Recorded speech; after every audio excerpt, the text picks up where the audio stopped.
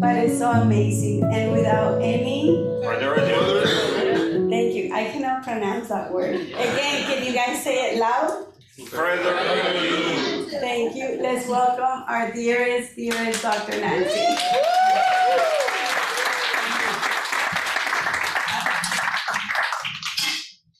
Wow. I don't know what you all feel when I walk into this space in the morning, and maybe Emmanuel's there and one or two, but there is an energy. Do you feel it? There's a love. I go in and out of this room sometimes during the week and you're not here, and I don't feel it. You know, there's an energy and a love and a connectedness and a safety in this room and in this community that is all about secure attachment. And I'm going to, we often say, well, what is it about Hope for Life? What is it? And I really got it as I was getting ready for you to do this, that this is about secure attachment. That's what Hope for Life is. It's a secure attachment community. Sometimes it's called a positive holding environment, but that's kind of a little too fruitful. So this is about secure attachment. So I'm going to have a song too that I'm going to start with, and we do pick our music specially and talk about it. But I want to tell a little story about how this came about. I don't know, 6-7 months ago, because we sit down, Giovanna, Gigi, Giorgio, Lucky, we talk about, well, what do we think you all want to learn? What seems to fit with what you're doing in your groups and what you're talking about? So Lucky and Giovanna look at me and say, we want you to do attachment theory and attachment styles. And I looked at them and said, I don't know a whole lot about that. It was a course, it wasn't even a course in graduate school, it was mentioned. And I never kind of got into it, and I understand why now. And I said, but I don't know a lot about it. So Lucky, Lucky does that, he goes, just go learn it, you can do it. That's a Lucky, he bestows it upon you, and that's what I did. So this is actually the first time that I've really spoken about this. And before we get going, one of the reasons I know why I didn't study it and learn it is there's a lot of anxiety in it. There's a lot of anxiety. And when we send out those links sometimes to take a survey, I'm always a little reluctant, so I want to say this to you. Those surveys are they're not diagnoses, and I don't want you to take them, hardcore, this means this. And I think what happened to me is I probably took one of those surveys when I was younger, and I didn't like what it said. I didn't like knowing, we're all kind of a little bit like pound puppies. You know what a pound puppy is? A little this and a little that. We may have a predominant style, but honestly, we all have a little bit of this, going on, if not all the time at different phases. In our life, So I don't want you to take those things I like when you take the character traits seriously, because those are the positive parts. But this is some of that language that is part of psychiatry and medicine, kind of before and it can be heavy. So I want you, it's just, the power of words is only there to help us understand ourselves. And one of the gifts, I think, of Hope for Life, and I gotta tell you, you all get a multi-million-dollar education here, not just the love and the connection, but the speakers and the people, is that this is a very dense and a difficult topic. People spend their whole lives studying it. So I like to just bring the practical stuff. So the words are just there to give you a handle, because one of the things I think that we do, beautifully, I'm part of Hope for Life. We do beautifully is we create a lot of doors with a lot of handles for you. We bring all kinds of different theories, different experts, different people, because for everybody's a little different. Sometimes if I walk you through that door, you go, bingo, I got it. You don't get it, but so this is another door to give you some language to understand yourself. It's all compatible. They're all just different doors and different handles. So I think it's really, so I just want to say relax about those surveys. If you take them different times, you notice they're going to come out different. Of course, everybody wants to be where we want to be. I want to be the secure attachment, okay? And the good news is probably about 50 to 65% of people are that, but nobody's 100% secure attachment, so don't think there is, okay? It doesn't happen. But secure is the most prominent, then anxious next to it. I got a lot of anxious stuff going. Avoidant, and very little disorganized. So I'll talk more about them, but I do have an introductory song. So would you play a little bit of it? We don't have to go again. So this is my song for you.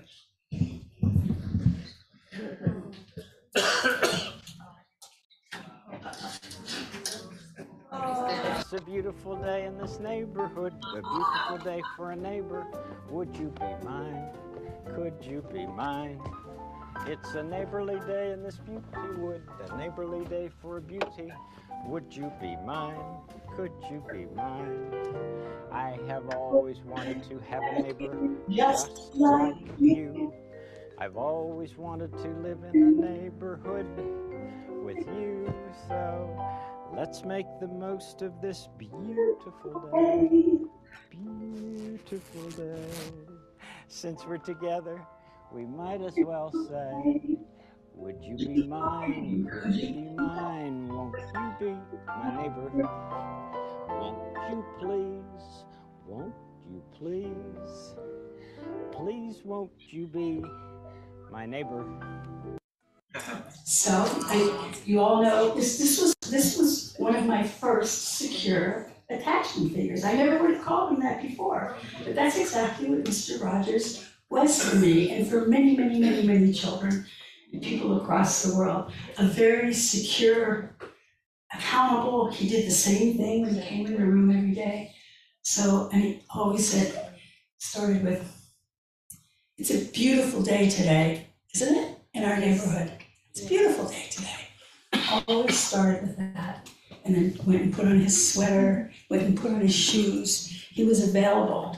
He was predictable. He was consistent. He has emotional regulation. You never saw it up or down. He's a beautiful, beautiful example of secure attachment. And the history of him, he was the first minister that was ever allowed to have a TV ministry of children. Did you know that? So his church actually said, "Your ministry is children and on TV." And I knew I loved him, I talk about him all the time, but I hadn't realized that that's what it was. It's secure attachment. So, is there any other anxieties? Is anybody sitting feeling anxious about that survey? Just want to know, anybody, who did feel anxiety about that survey?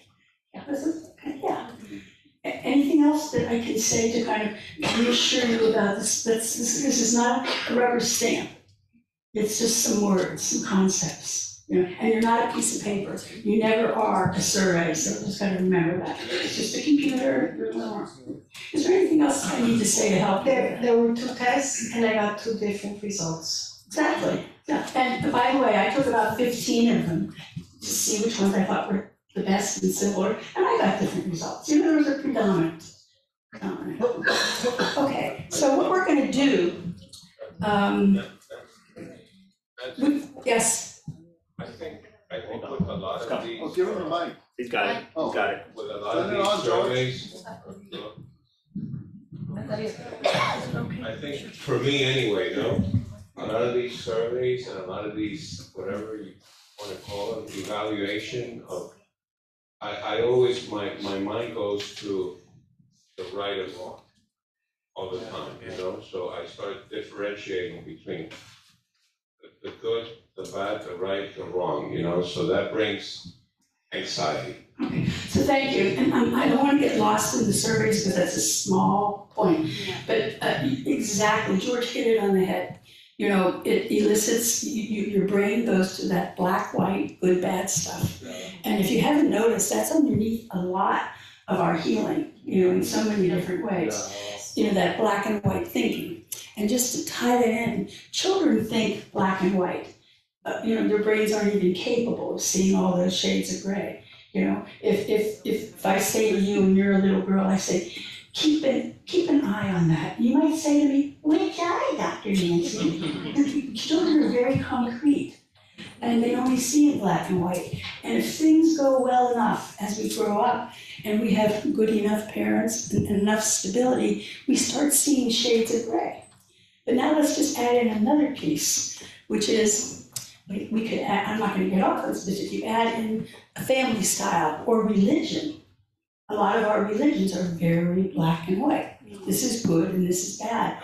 So this kind of is in our thinking. So we kind of divided this into two parts, even though we'll never get to all of it. I'm gonna lay down the groundwork and teach you some of the words, and we're gonna kind of get familiar with what part of examples of these different styles. My main goal today is for you to kind of just learn the language and see what your attachment style is, what you think. It's what you think, and hear the survey. And so that you get kind of familiar with this and to these four main kinds of attachment. And I think you're gonna find it really exciting and fun and very, very helpful. I said to Lottie, we always have a couple phone calls before we get ready. I said, you know, if somebody had taught, this needs to be taught kind of in early junior high.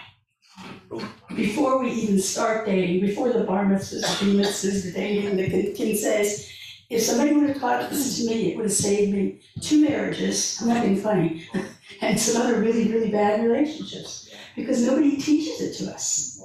They don't, you know. And so one of my main goals as we move through this is you're gonna find parts of yourself all over this. You're gonna think about your partner's style, your mother's style, and that's the usefulness of it. If you can start seeing these behaviors, and what we want to train ourselves to do is secure attachment. We want to know what that looks like and what that feels like, because that's what we want to choose. And it's not that it's bad to be any of these other things, but we can learn more about becoming securely attached.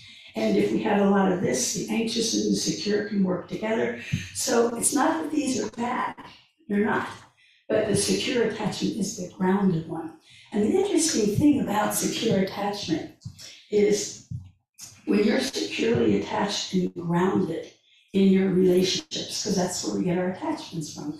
I was even thinking, I was joking a little bit with, I don't know, with the beautiful dog over there, saying, you know, my part of my secure attachment is my service dog, is Amber.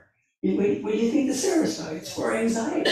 But what do I get? I get a secure attachment, which she's always there, she's loving, you know, she's comforting. And you know, when you have a pet, I don't know if you know this, but when it's like you're holding your pet and you have it, your hearts start to co-regulate. If you're sitting and petting your dog, or like with your baby, or like when you're making love or cuddling, that's what starts to happen. Your hearts start to co-regulate and beat in rhythm. So that's what we're kind of looking for. So we're going to go through the attachment styles. I want you to have a kind of working knowledge of them. I want you to understand a little more about your attachment styles. And I want you to understand the importance of this. The significance of this is being conscious and being aware of how you behave. And how this kind of came about. Oh, you know what I want to do first before I go into this? Yes. It's funny, I talk to Dr. Nancy sometimes. And I don't know if you all heard what she said. Because I spoke to day before yesterday, and every sentence that came out of her mouth, I was like, oh wow. I learned so much from her. Yeah? I mean, y'all have no idea to have her here and to share with her. I don't know if that's what you said, and I want to ask you a question, because I just had like a little explode. To get out of that black and white thinking is part of our healing. Is that what you said? Yes, do y'all absolutely. Yes. Absolutely. A lot of us don't get healed because we have this black and white. Is that what you said? Totally, That was totally. 30 years later, I hear that sentence and I'm like, oh my God. And y'all should listen. Yeah. I mean, if you want healing, a big part of it is to get out of that black and white thinking. Because that's how we think, right, wrong, good, bad, black and white. And that's where a lot of us, most of us, are stuck. That's fine. I had a lot of those, oh my God, I was sitting in my kitchen, that's where I study, you see me on Zoom. But as I was doing this, I was going, oh, that's what that relationship was about. Oh, that's why he did that. Oh, I see what that push-pull was about. I sit in my kitchen and I have these spiritual ahas. Sometimes I have to call somebody and share them. I'll call Lucky, I call Martha, I call Phil. Wow. So I hope you have some ahas with this. So the importance of this is the way attachment only means how do we connect with people. That's all, it's a fancy word. So before we get going on this, could somebody bring just one chair and put it in the middle here? I'm gonna turn these around, I don't want this seat. Yeah, just put a chair right there in the middle. Okay.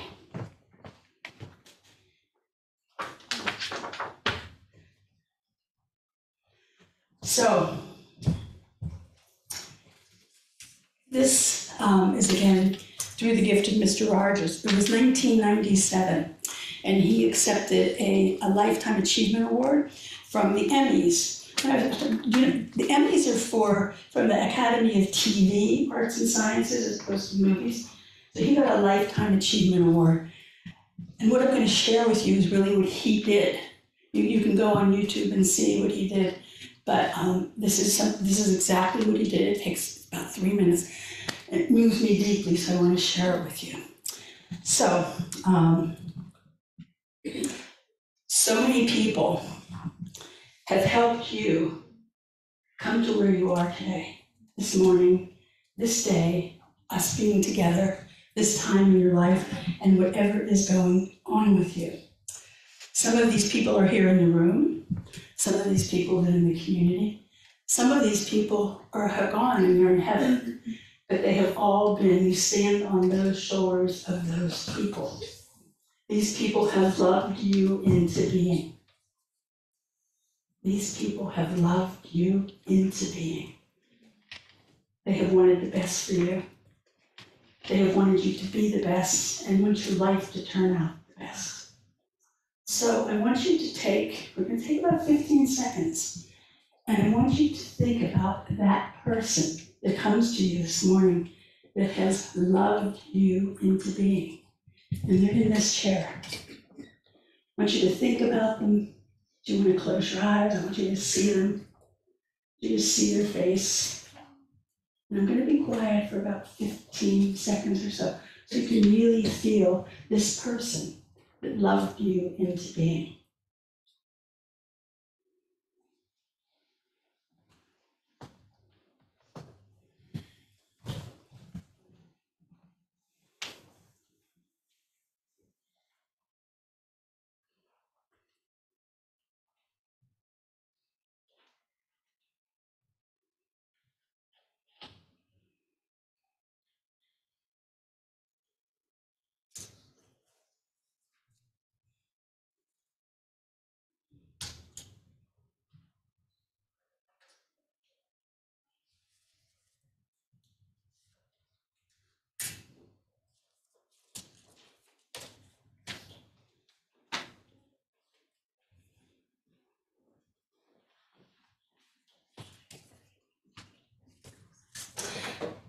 So, whoever you've been thinking about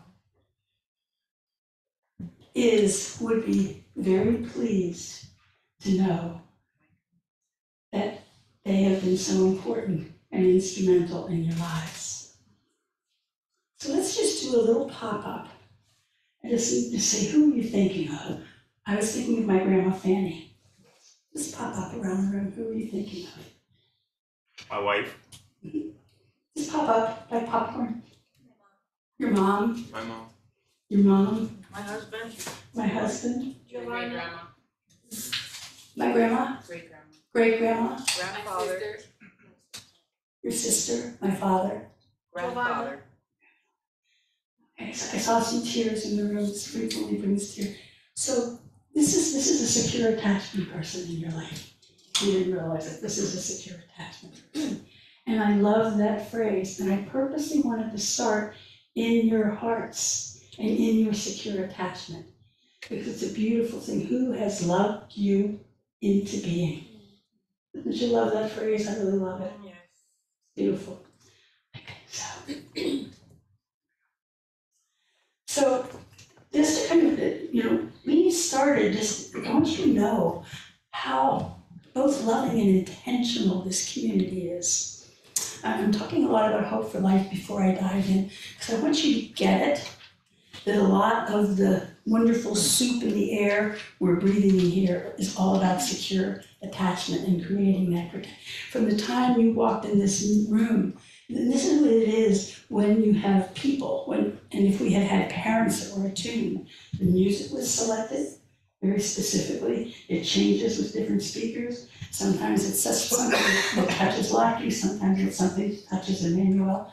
The music was curated for you when you walked in the room, to take you into a deeper spiritual place, to help you transition from out there in the chaotic world, and transition into this place.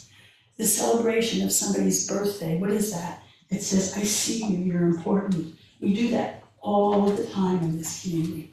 So all of these, if you think about it, are really features of having a secure community where you feel seen, where the people in your community are attuned, they're paying attention. So I just want you to understand that that's a lot of what happens for here. It's not magic. It is magic, the love part. It's also about, parenting is not magical. It's a lot of work, it's a lot of energy, it's a lot of loving focus. And I also wanted to purposely set this container because this stuff's hard to talk about. It is, it's hard to talk about it. Trust me, I realize it brings up stuff for me. And I always joke and tell you I had 2,000 years of therapy, but about that. So, it brings up stuff because we're human. And we are imperfect, and so that's just the way it goes. So let's see, do you want to go to next? Let's see, where are we? Because we did that. Also, in the way of putting this in, I'm not going to go through all of this. I like to take you to the top of the mountain so you have a big picture view of not just what I'm doing, but I think everybody that comes into Hope for Life, whatever their role is. We're helping you build inner resources. And building inner resources, I came up with this morning, is like, your trainer, when you go to the gym, they'll say, build a strong inner core, because this part of your body. That's what it's all about, these inner resources. And believe it or not, we're not born with those. We may be born with an inclination, some of us may be a little more grateful by nature, but as everybody has told you, you have to build these resources, and it takes work. Okay? And the piece that I try to bring to you too is you can't just have an experience and grow from it. That's not the way it works. The experience may be wonderful, it may be terrific, it may be the best workshop and speaker you ever heard. But unless, and I talked to you a lot about installing it in your brain, just like an installation, if you don't install it in your brain, it's just a nice experience. So what does that mean? There's many ways we install it in our brain. We move it into behavior as fast as we can. There's some very interesting research about change, which is the people that do change the best, they do some small little piece almost immediately. I know I'm diverging a lot, but I want you to have this framework. Like many, many times, including myself, clients will come into me and they're talking about, I need to eat more healthy, I need to lose weight, and they'll spend weeks and months discussing, should I go to the gym, should I do CrossFit, should I go on the South Beach diet, talk. And it goes on for months and months. But the person that changes the most is the client that comes in, not just the most, but really gets into it, is, I'm not sure what I'm going to do yet. I don't know if I have money for it. I don't want to. But you know what I can do? I can put my sneakers in the back of my car, and I go by Baptist Hospital every day. And I can put my sneakers in my car, and I'm just going to walk around Baptist. You get, those are the people that change. So my invitation to you is, you take something, one or two small things from today, put it into action. Share it with somebody, see it, start looking at, I wonder if that's this, am I being that style? Is that coming from my secure style? Am I being a little anxious now? All non-judgmentally. So we put it into action. So we have to engage. We can't just experience them. It's like studying. Whatever you used to do to study, you have to do it to get it in your brain. It never worked for me to just listen to the lecture. And so some people, and that's the point. That's the experience of the lecture. But it isn't going to get in the brain unless I had to do index cards, and I had to make notes and an outline. That's what I mean by installation. And when I say to you sometimes, savoring, we've talked about that, We have the best savoring device in our hands 24/7, and that is the phone. We have all these fabulous pictures. But if you just go through them fast, that's not savory. You know, when I say to you, look at that picture, and for at least a minute and remind yourself, where were you? What did the air smell like? How cool was it? That's all about engaging your brain so it gets in there. Okay, next. So another reminder that before is our brains are excellent. Remember that old negativity bias? How many people are here for the first time? Okay, good. All right, great. I love. So if anything's not clear, I like to hear it from first timers. The way our brain is, we are hardwired for connection, which is why this is all about. From the beginning of time, we've been hardwired to be in connection, to be in relationship. But there's this part of our brain there's an actual place in the brain called the negativity part of the brain. So we are great at the negativity bias because we needed it for survival. So we're great at learning from the bad, but we're not so good at learning from the good. Does that make sense to you? Yes. Because we focus on the bad, and that's the nature of positive, and there are positive, I hate the word negative emotions, I like to say the weather, but the ones that we don't like to experience, sadness, grief, anger, all those, they will predominate our life if we let them. Not because something's wrong with you, not because you're sick, not because you have a diagnosis, because that's the way our brains are wired. Okay, so we're always having to work to counteract that. And I keep teaching you this part about your brain because I think it helps you not be so hard on yourself. Yes.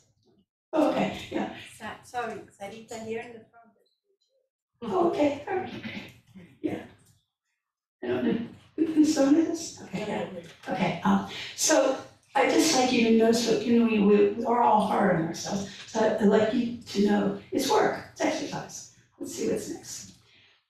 Next. Okay, now we're getting into the meat. Okay, so where did this stuff come from? It came from around the 1950s, and it really was all about looking at parents or caretakers and how they related to children. There was a lot of research actually done at the University of Miami, and this type of research wouldn't be allowed to be done today because of protective reasons, because what they were actually doing is separating mothers and children so they could study. They were creating some situations that because of human rights and things, they weren't torturing them, but they were separating them and creating situations that would produce anxiety. So it was in the 1950s, and they were looking at what happens when we separate children, and a lot of what they were observing is they spent hours and hours typically observing moms and kids, because we can't always get a hold of daddies, I don't mean to, and they would just kind of watch them, and they watched the babies and the moms as they came and go. And the mothers wouldn't do anything horrible, like if I was the mom, I was instructed maybe, it was a very small, safe place, to walk out of the room. And they'd observe what would happen with the baby when I walked out of the room, and they noticed babies behaved differently. They didn't always behave the same. And they weren't little babies, I'm talking more toddler age. So that's what this came out of, if you're interested in it. And they came up with the 4 attachment styles. In different books, you'll see different names, it's a little confusing. So they came up with the secure attachment. They came up with the anxious attachment. Sometimes they call that the preoccupied, because when you're anxious, you're very preoccupied with yourself, right? And they came up with avoidance, and they came up with disorganized. Those are the 4 primary styles. So then what they noticed is that these attachment styles, because remember, when you're young, the good, the bad, and the ugly is whatever children learn what they live. And, nobody protects us. We're born where we're born. And so that gets templated very young. How you really remember stuff? I remember every Mr. Rogers song. When you're young, everything just goes into the brain like a sponge. So you learn this style of connecting, and it stays with you through to adulthood, okay? And these patterns of connecting have a tremendous, tremendous impact on us. We don't realize it because nobody teaches it to us to look for them, you know? And when I was doing this, I was remembering, does anybody here, when we did the loneliness, we did a couple of workshops on loneliness and being together? Well, loneliness, hey there, good to see you. Loneliness, the whole area of loneliness, I was talking about the Surgeon General Vivek Murthy in his book. Loneliness is the #1 mental health and physical health epidemic in this country, loneliness. And why did it come to my mind? Because it's connected, you know? And think about this paradox. Think about this.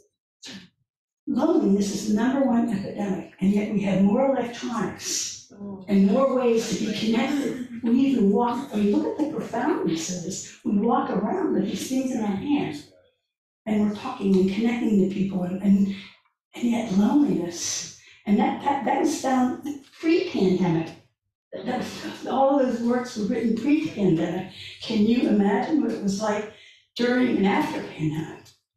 And so I think the other piece is not just the pandemic, is that we don't really know, because our attachment styles kind of get stuck there and we don't know. We don't know how to get the nurturance, you know, from these attachment styles. So some of this is about, to me, about attenuating your own loneliness and picking relationships, situations, experiences that do feed you and nurture you, because that's a pretty profound thing, because the loneliness affects heart disease, addiction, I could go on, stroke, dementia. Loneliness is huge.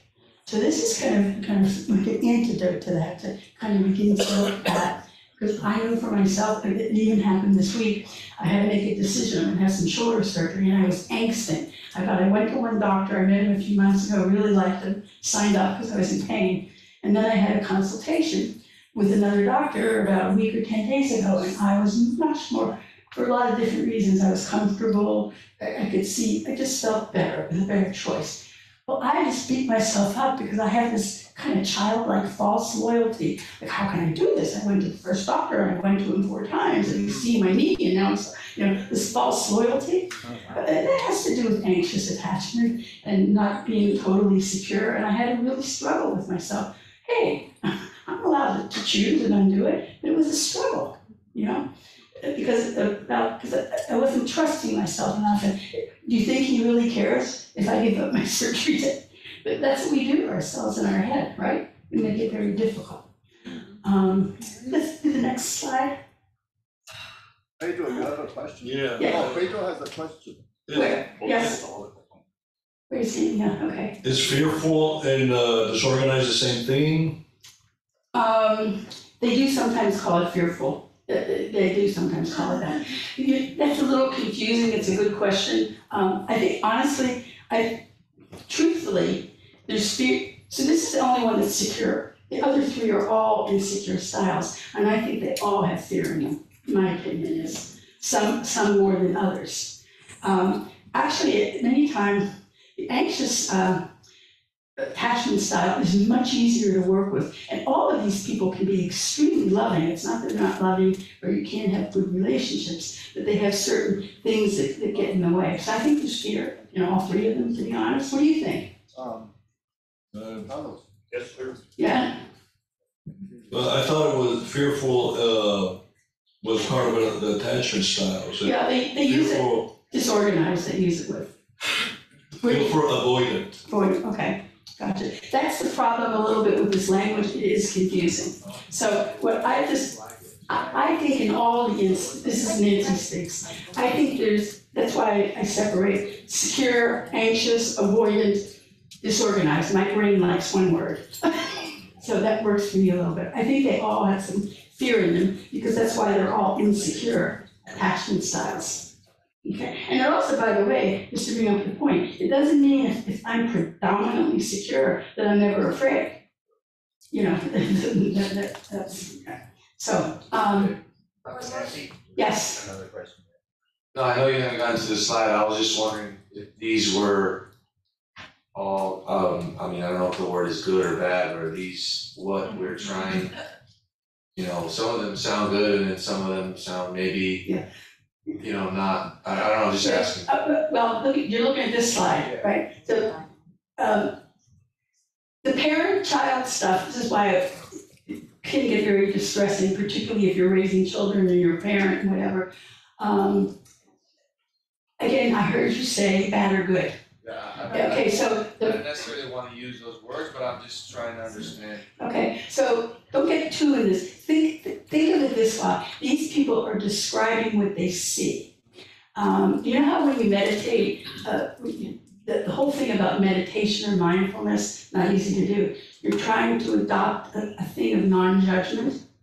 You're looking at it neutrally. I'd really like you to put that on. They're just descriptors, and it's not bad or good. It's like if we looked at this whole group, we would so vary in size, weight, hair color, body type, shape of our faces. That's really what it is. We're just all very different in how we do these things. So try to get out of that bad and good.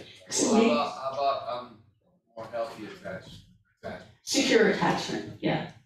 Yeah, I mean, obviously we all want to be, and part 2, which we're going to do next week, is going to be more about, the good news is this, everybody asks us, can I change my attachment style? Yes. And you absolutely can. Absolutely can. But not easy. It's not like going to change your nail polish or you get a new pair of shoes. And really, that's what we really are doing in Hope for Life. We don't use that language. We're trying to teach you about, you're looking at your history, you're looking at what happened. A lot of times people, for the same reason people come in my office, they're in pain. And they haven't been able to, they're smart people, they've done everything that they could, but they haven't been, people come here because we're in pain or something happened in our life and we haven't been able to figure it out. And because a lot of it isn't just figuring it out. A lot of it is, and a very, a reverend said this, I think back in 1930, because group meetings like this started in churches and temples a long time ago. And this is Reverend Cody Margaret, this is secure attachment, see? Got his bottle, he's got his mommy, he's all cuddled in there. Yes, I want some too. So what this wonderful Reverend said is in the crowd they have been wounded, in the crowd they shall be healed. We get wounded in our relationships. And in order to heal, that's why it's not an intellectual experience, we have to be healed in relationship. Whether it's a Hope for Life community or a relationship, our girlfriends help us heal, or our men's group, that's how it goes. We have to be healed in relationships. So none of these things are bad or good. So put on your glasses of non-judgment. It takes a long, I wasn't picking on you, it takes a long time to train your brain to not be black and white. Yes. And to look at things through the eyes of non-judgment. And a lot of times you'll hear me say, because it works for me, look at it with soft eyes. Look at it with soft eyes. That's my phrase for, don't pick yourself apart, soft eyes. And just look at it with soft eyes, Be kind to yourself. Let's take that off, that one. And by the way, there's been a lot of pushback and controversy about the childhood attachment theory. Because what it didn't take into account was different cultures, different family styles. I mean, like, as Americans, here's a really, I think, good example. As Americans, and people that have enough money to have more than one bed in their house, some people don't. My husband's family, he's passed on now, but they grew up in Mexico, and there was a bunch of them that slept in a hammock together. So, there's a lot of cultural variance. As in America, we prize, and this is going to show up here, we prize independence. And a lot of child specialists would say, oh no, don't have your baby still sleeping in the bed. That baby's, well, people grew up with the whole family sleeping in the bed. And there's nothing, and they turned out to be healthy people. So there's a lot of cultural variance to these things, which is why that, for the same reason you reacted to that language and that slide, people have said, you can't take that, you can't take it every word like it's that. Okay, so obviously, what we all would like is we'd like secure. So what is a secure person like? And I want you to think while I'm talking about maybe examples. How many of you had some, there was percentages, right? How many of you had some secure, everybody had some secure attachment, right? Yeah, thank God, right? You're very relieved. I like the survey that had you higher on the secure, right? Okay, so again, I'm gonna say it again and again, we are all pound puppies. Nobody's 100% anything. And you're gonna look more, like let's just say, I'm more anxious now because I'm 2 weeks away from a surgery. And it's normal, right? So my style right now is more anxious, you know? So, It depends. yes, and sometimes, you're gonna be more avoidant, you wanna stand back. So here's what a secure attachment looks like. And I want you to think, because I'm gonna ask you after this, who in your life, or what about you? So securely attached people, and this is not a group, they're very, very comfortable with their feelings, all of them. They communicate them pretty easily. They're very emotionally regulated. It doesn't mean they don't get mad or sad. They don't scream and rage. They're able to deliver their emotions. They can cry. They securely attached people. This is kind of interesting, given our culture. They can be very up close. They don't think about, oh, this is meshed. They can be very up close, and they're totally comfortable. They can be here. They don't flip out when you're out of town, so they can move on that close, far continuum. They can be anywhere on it, and they don't flip out, so they have a lot of flexibility on this, They don't play games. They don't play games. So Alice came home to me, particularly in the male-female relationship, because a couple people gave me examples this week. So in a dating relationship, someone was saying that she's really, really done a lot of work on herself, and she's really learned a lot about what she's looking for. And so she had a very nice experience with a young man, and there was a little kissing, a little making out and stuff, and so he called the next day. No gameplay. I had a wonderful time. When can I see you again? She says to me, do you think that's needy? Do you think, is it a red sign? Is it a red flag? And he called the next day, and he said how lovely it was, and could we get together this week, and did I have time? And he talked about the smell of my perfume. I said, I think this is possibly a keeper. not a need. We are phobic. We think dependence is a dirty word. It's not. People that are secure, they can be as close as they want, and they can be as far, and they don't have any craziness in their head about it. They're not afraid to call up the next day and say, I had a blast, when can I see you again? They're not playing that male-female game of, I have to be cool, or, if I do this, they don't care. Because they're securely grounded in their feelings and they trust them. Does that make some sense? Yeah. Yeah, let's hear it. Yeah. And it's very simple for them. I like you, I want to be with you, I love you, I want to be close. But I want you to hear they can be close and far, they don't flip out.